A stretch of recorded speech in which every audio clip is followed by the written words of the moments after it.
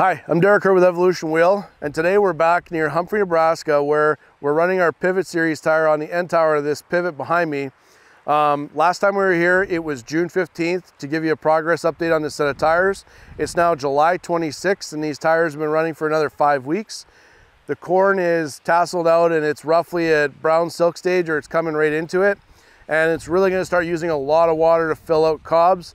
It's also 102 right now, and it's going to be 102 all week. So a lot of heat and a lot of water to keep that corn alive and filling out cobs and growing properly. So let's jump into the field and show you the progress that this tire's made compared to the 11-224s beside it on the next two towers in terms of tracking and performance in the last 5 weeks. Okay, so we found our pivot track. This is the low spot in this field. As you can see here, just with rainfall events, the bottom is filled in with silt again. This is actually the track for where our pivot tire is running. And there's really not much to look at, but come on in with me and let's take a good look at exactly what's here.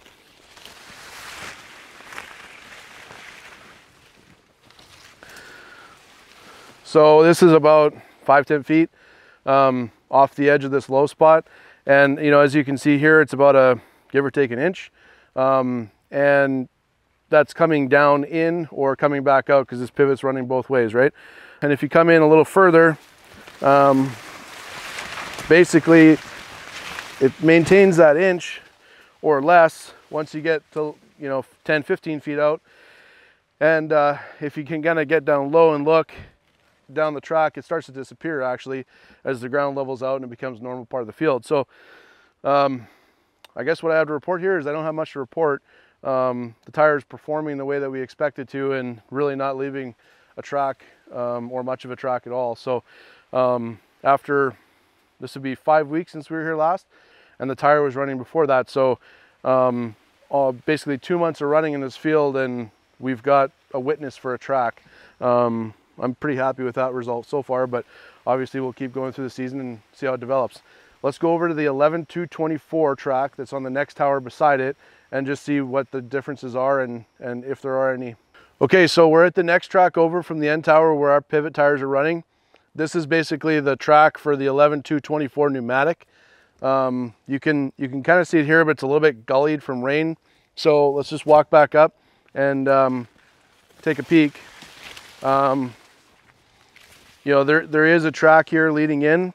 Comparatively, it's a little bit hard to tell because of the rain, but it is a little bit worse than what we had where our pivot track is, where our tire's running on the end tower. So I'm going to say it's roughly like twice the depth, but with the rain, it's a little bit tough to tell. So it does track on up, and it's fairly consistent like this.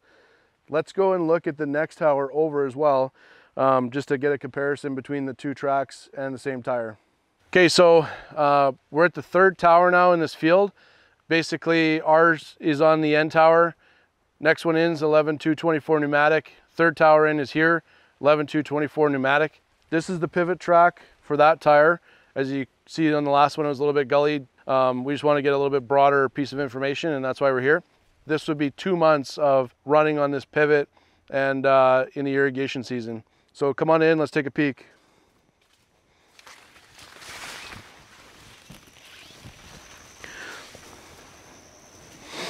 All right, so here we got our track for the 11-224. Same thing, we're about 10-15 foot off that gully as we were on the end tower and the next one in. Now, here you can see a lot deeper track and a lot more pronounced track forming. You can still see the chevron lugs in the dirt. And if I step into the track, basically my ankles disappeared.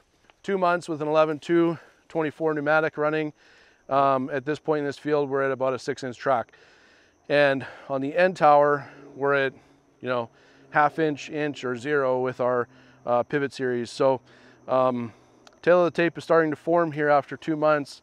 And with the corn being the stages it's in, we're roughly brown silk, or coming into brown silk with this field particularly. And, the cobs are going to start filling, water's going to start coming down, and this track's only going to get worse through the season. It's going to be 102 today. Corn will burn up if it doesn't get water.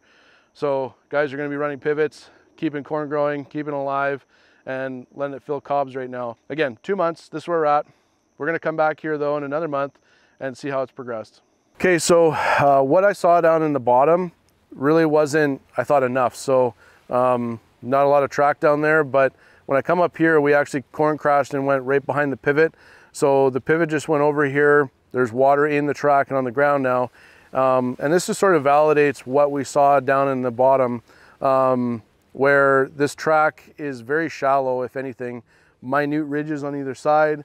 And after a couple of days, you know, if there was a rain that went past, there'd be a little bit of erosion on here, and it would be really difficult to find this track. So makes sense what we're seeing down there after coming up here and looking at this track. At this point of the season, I'll take what this looks like right now. Just based on what I'm seeing, it would be very difficult to find this track. So again, we're somewhere in the ½ inch to inch range max, and mostly it's just ridging on the sides that you see, small ridges, and I'm being picky at this point. So that's where we're at. Let's go find the 11-2-24 and just compare apples to apples so that we can really see what it looks like now. Okay, so we're standing at the 11-2-24 track now. This is at the second tower in, right beside where our tire's running. And again, the pivot just went through here. So water's in the track, and we're getting polleny and wet walking through corn. But just want to show you exactly what's going on. So really the track here isn't too bad.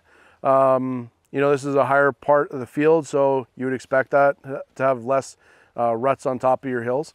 Now, the one thing I will say is that just because of the bidirectional, or sorry, not bidirectional, but directional tread that this particular tire is running, it is pushing material, you know, to the sides. So it's creating a little bit more pronounced ridge.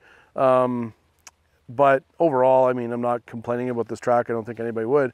Fairly similar to ours, just, you know, a little bit more ridging because of the tread design on this particular tire. So that's what I got to report here. Nothing crazy, and but just want to be transparent and show you the differences. Okay, so we came over to Tower 3 to check it out. Again, this is the pivot just went through, still water down in the track. And it's just kind of odd because, you know, third tower in theory should be slightly better than the second tower running the same tire, but you know, this third tower is putting down a little bit more of a track with the 11-2-24 than the one beside it. Just kind of wanted to show you, you know, the track is more pronounced on the ridges, and through the center it's probably like a 1 to 2 inch track. Nothing crazy at all, but just want to kind of show you the relative differences. So, you know, here we have a little bit more pronounced track than on Tower 2, which I thought was okay, just, you know, had some ridging on it. And then obviously definitely more of a track than with our end tower having our tire for the Pivot series on it. So 2 months are running. Let's come back here in another month and check this out and see what it looks like. But this is how things are developing so far. Okay, so just to sort of summarize things and what we saw today, for perspective purposes, the pivots here down off to the right is in that dry spot, the gully that we were showing you, where some of those ruts were. And then up on the left of the pivot to the hill here, that's where those fresh tracks were that had just gone through and they were still wet. Starting to see some things develop where, you know, our pivot tire on the end tower here is basically doing what we expected. It's not tracking, and it's, you know, not causing any issues either. The next two towers over with the 11-2-24s, you know, we're starting to see some tracks develop, especially in the low spots where they were up to about 6 inches in the worst case, and average down there was probably like 3 to 4 inches. Up on the hill here, things are pretty even. You know, the one track is maybe 1 or 2 inches, but, you know, I'd say fairly even. Again, though, it's a little bit higher up and you'd expect that. So we're gonna keep following this set of tires and these tires throughout the growing season. The next month is really gonna be critical because there's a lot of water going down.